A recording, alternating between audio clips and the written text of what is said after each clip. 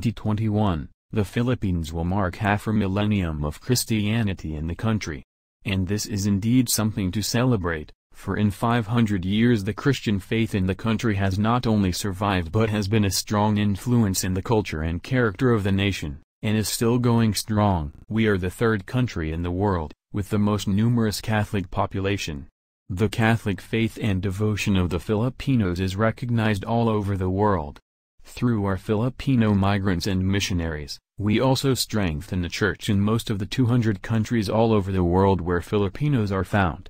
There is really something to celebrate here. The Catholic Church has released the official theme and logo for the 5th centenary of Christianity in the Philippines. Gifted to Give is the theme, taken from Matthew chapter 10 verse 8. For the celebration of the 500th anniversary of the arrival of Christianity in the Philippines, also dubbed as 500 YOC. The motto and logo were officially approved by the Bishops' Permanent Council at a regular meeting in Manila on September 18. The logo's central figure was conceptualized with the painting of national artist Fernando Emersolo.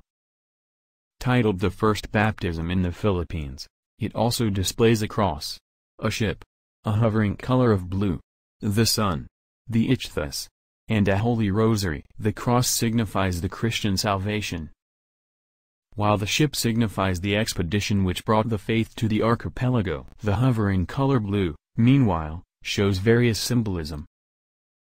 Most notable among them is its depiction of the Holy Spirit in the form of a dove. The background is the Philippine sun, a trademark of Amoroso's various artwork. More considerably, the sun signifies the new life, new beginning, the risen Christ, the hope of our salvation. Underneath the other elements is the fish, which symbolizes Jesus, as the early Christians would use it to indicate or introduce themselves to fellow Christians.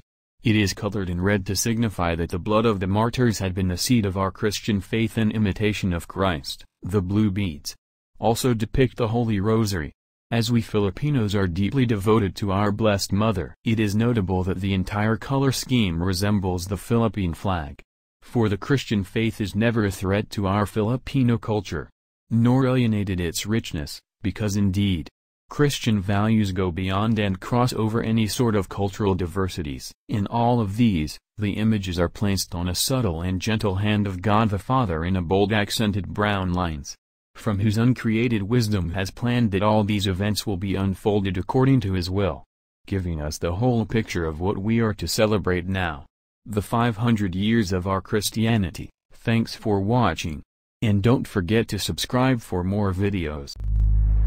I'm just good at caring too much.